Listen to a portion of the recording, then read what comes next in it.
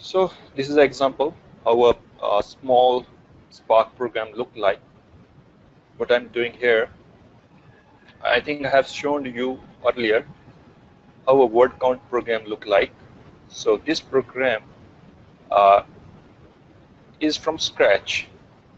This is written in a .scala file, like a simple app .scala, and you have to build your program. And you will create jar file, then that jar file you have to run it. So it's a simple app program which you can compare it with the Java.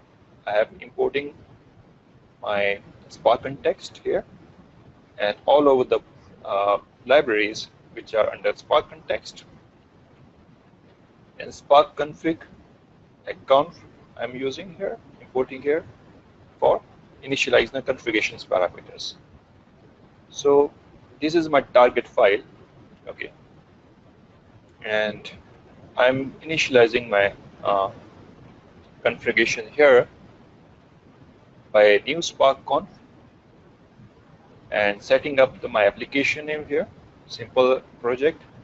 So why I'm doing this, set app name, if I'm setting my name simple project here and running that program on the top of Yarn, so I would be able to see that program by this name on the resource manager. So by this mean, I will show you in a practical way how can we check that. But if I'm getting application simple project, suppose in a production, a lot of applications are running with a different project, how can you recognize your application is there? So by that name, you will be able to initialize, able to recognize your application. And with these configurations, you are initializing your Spark context here, and then you are loading your file. So what is this? Why I've done that? Okay, /2. So by this mean, this Spark context.txt file, target file, comma 2. That means I'm giving a partition.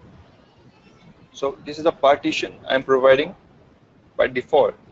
So my file will be split into two partitions.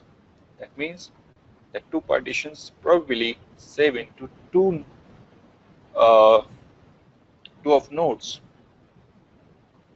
Okay, this is I'm giving a statically, but it will automatically divide your file into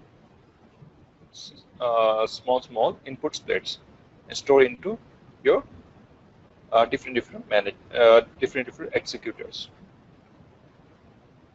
And then I'm storing it on a cache. So that by this mean I'm storing it in memory, and then I'm filtering it. I'm filtering the line contain the copyright. This is a lambda function. By line contain copyright, then it will filter out that line and count number of lines which contain copyright character. And in the last line, it will print the lines which contain word copyright in this format. Okay. So this is a simple program which only check how many lines contain copyright and provide information to you. So yeah, as I have shown to you in the previous one, why we are using a Spark context, I've given you a small overview in the basic, in the one line, why we are using Spark context to making in or out from our Spark framework. Okay. In MapReduce also we have the context we have used. Okay, MapReduce context. The similar way in the Spark context is used to interact your framework. So how your driver class is interacting with your framework program. Some of classes I have written in a framework. Okay, so they have written. And how can my program can get interacted to how I'm providing my input and how I'm getting an output out of my context. How can I making a counters like and broadcast variables, how can we use it? So that is the case why we are using a Spark context. So that is used in a primary way to making in or out from a Spark framework. So that is used for interacting our driver application, which we are writing here in a shell, to making an interaction with our Spark framework, which is coded internally, which is also running with our program and using, so extending the property of our context, we are providing our text file here and counting number of lines. So how many lines are there? 574. Now suppose I have to store it to RDD. So I have to store it to another text file. So what I will do here, I will store it count. Let me check. I will right here. Yeah. So what I will do there, I will use count.save as text file, and then I'm giving a path htfs // suppose I'm storing in a temp. Okay, so count.txt.